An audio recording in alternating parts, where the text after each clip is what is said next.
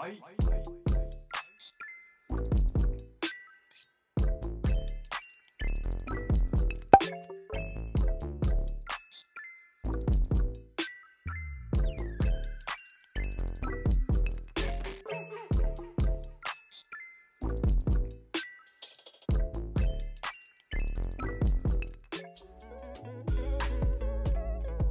guys, today is Monday and we're currently here at Home Factory Outlets here in Pioneer. Katapat lang siya ng Unilab and we're trying to score some good finds and tignan natin what's inside. So I'll update you guys later what we can find. Hey guys, so we're already inside the Home Factory Outlets and titingin-tingin lang din kami.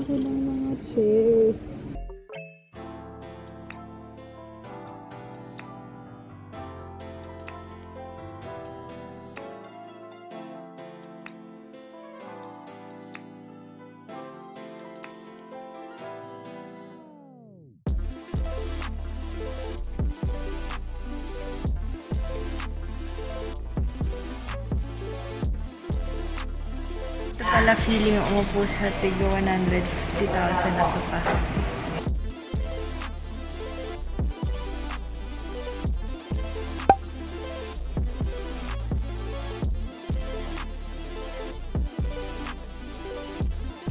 Hey guys, we're here in Laroya and we just got our goods from Zara. So sale ngayon, around 895. Puro sale.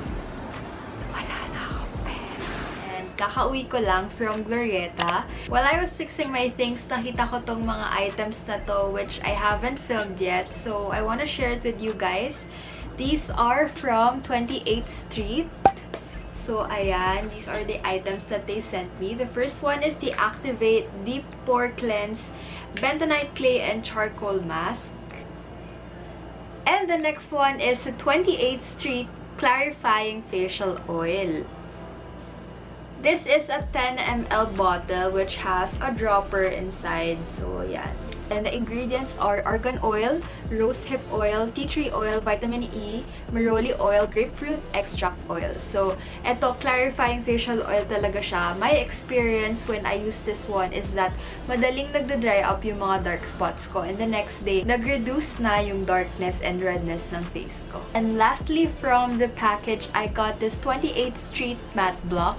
This is a gel type sunscreen which I really love. I've been using this for the whole lockdown period and SPF 50 na siya. It's a dry touch sunscreen gel, 30 ml, and the active ingredients are aloe vera extract, calendula extract, licorice root extract, hindi ko na alam yung iba. Vitamin E hyaluronic acid. So, eto, super favorite ko to kasi whenever I put this, sobrang it feels light on the face and long-lasting siya. These products were sent to me by Miss Lady. So, she's also a young entrepreneur from UPLB. And if you guys want to check out her products, I'll be linking her shop down below.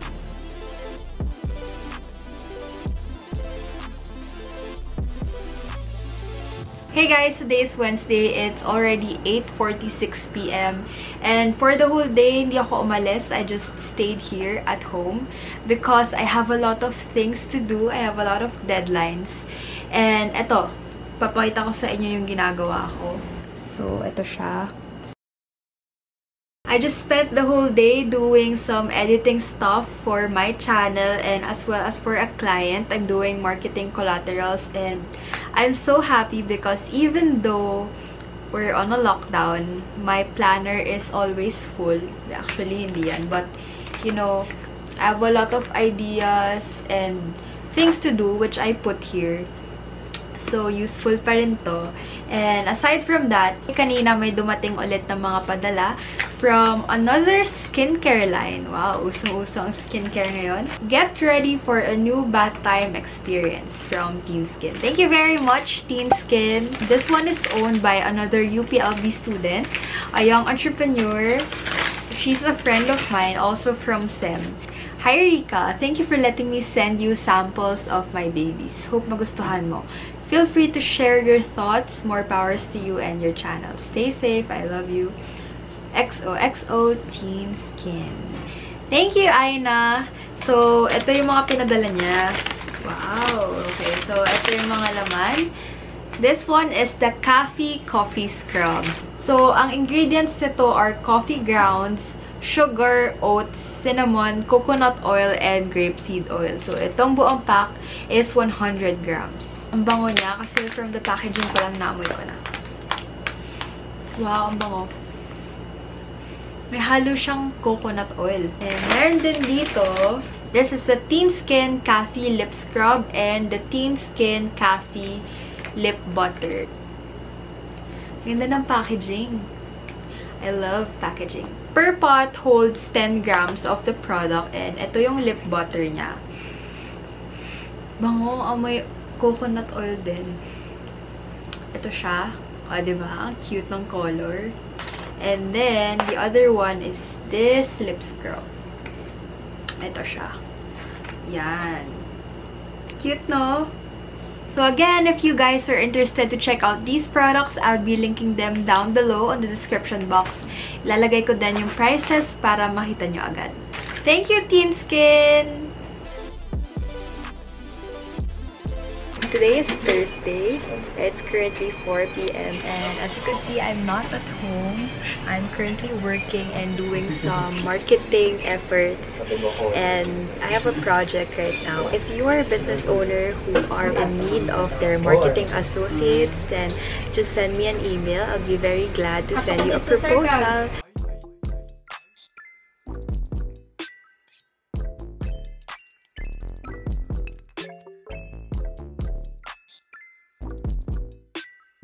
Introduce Kuya. Kuya ba kita? Ano na Laro? Sir. Hi, welcome to my vlog. Hey guys, I'm with Rolo Espinos here, a model and a social media influencer. Say hi naman. Yes. Ayun, Rolo, do you have any tips on how to take care of your skin or like how to be fit and healthy this COVID season? This COVID season, well, I can give you a few tips on how to maintain a good face, you know. Firstly is siguro go to the gym always. Yes. And second is always wash your face before you sleep. And lastly, I guess you have to get a good a derma clinic, you know. I really believe that you have to invest on your appearance, you know, as a model. So libre yun, ha? That's a few tips. Wow. Okay, so thank you again for coming here to Pavino Aesthetics and na-pamper ka ba for today? Yeah, actually I did a lot of treatment today, but as you can see naman with my face, I'm very happy and I'm really grateful to the team, to the whole clinic, you know, for having me here today. So yun. Thank you! Hey guys, it's currently 7 p.m. and I just... si ate. Ayun na nga, as I was saying, it's almost 7:30 p.m. and we're done. We're able to wrap up the whole day. It's been a day of shooting, of doing facials and all that. Earlier, you've seen me talk with Mr. Rolo Espinos. So he is a VIP client here at Pavino Aesthetics and he did quite a lot of procedures. That is why medyo inabot na kami ng gabi. So I'll be updating you guys when I get home.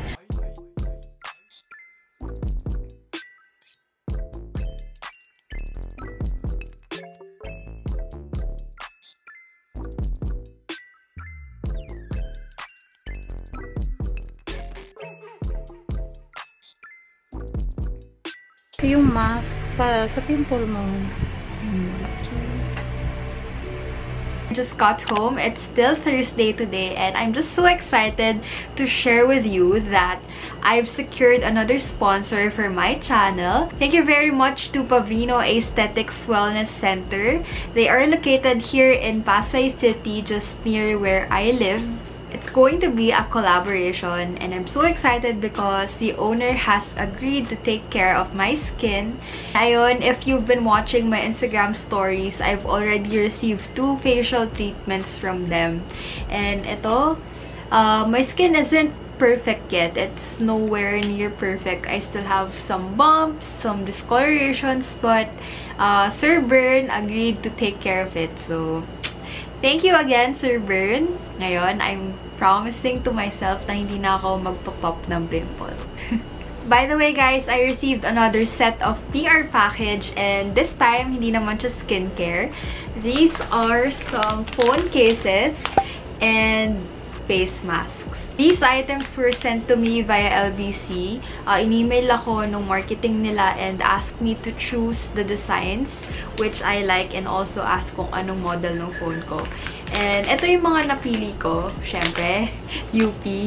Ayan, this is so cute kasi color pink siya. These are by the brand Casematic. I'll link them down on the description box. And ito yung mga napili ko. This one is just a solid, simple green. I don't know what shade of green this is, pero I'm really into it ngayon. It's like a muted mint green. And the last one is this Yes Girl Yes na design. So, all in all, I got 3 phone cases from Casematic. I really love the quality. Hindi siya mumurahin. And as far as I know, you can customize your own phone cases for only 149 pesos. Aside from these phone cases, I also received 3 pieces of face mask. So, this one is color yellow. Ito medyo maluwag siya sa akin. Ayan. Ang cute to. May french fries. And this one is the pink one. Ito, chill. So if you guys are planning to use fabric face masks, make sure to put a tissue inside for increased filter, or if you can wear a surgical mask and then just put on the fabric masks for fashion use, then that's better. Again, thank you Casematic!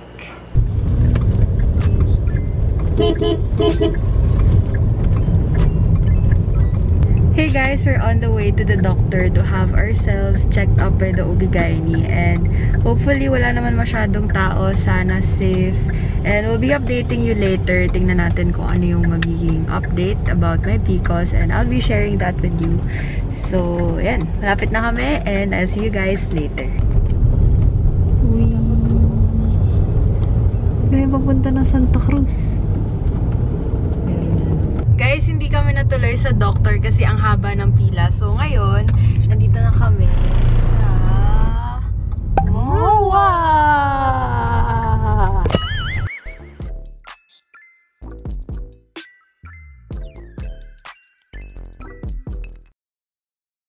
We're already here inside the mall and makikita nyo sobrang dami talagang sale. Kali-kaliwa. Tama ba? Magkatapatan na yung mga sale. Even in H&M, I saw there was a sale going on.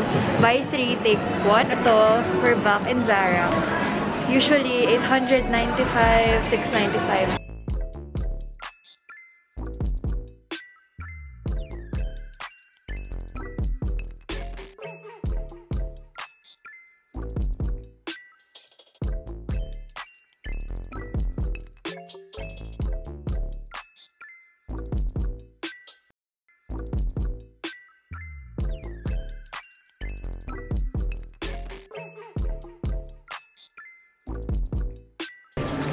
Guys, ang init.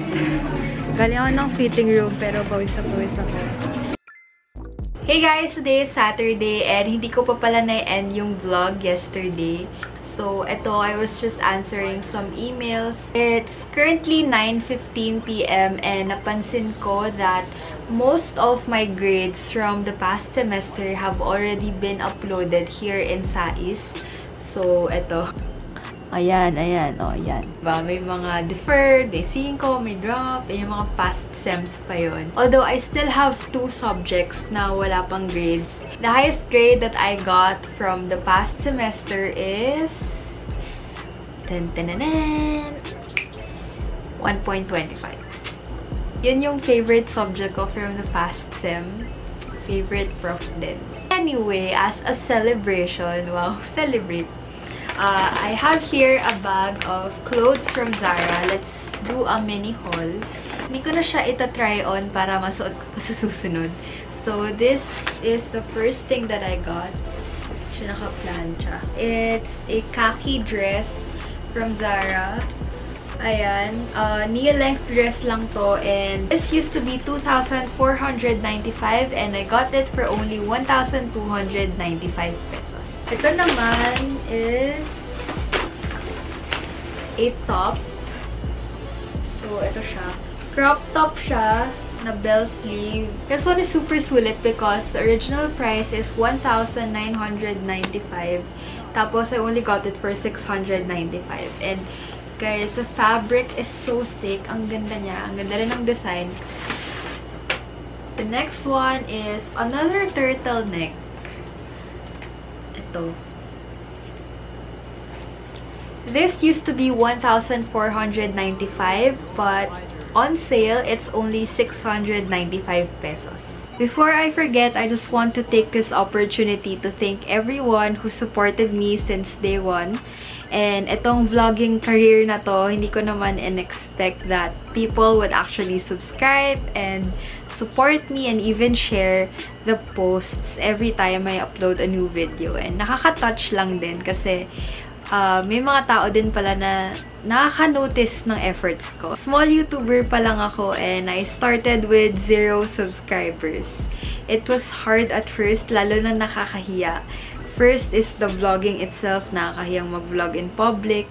Second is yung kakulangan ng mga equipments, lalo na if wala akong camera, I think I won't be able to push through with this. So, thank you, Daddy and Mommy, for providing for me. And most importantly, thank you, Lord, kasi without God's help din naman, hindi ako makakamit ng mga tao along the way.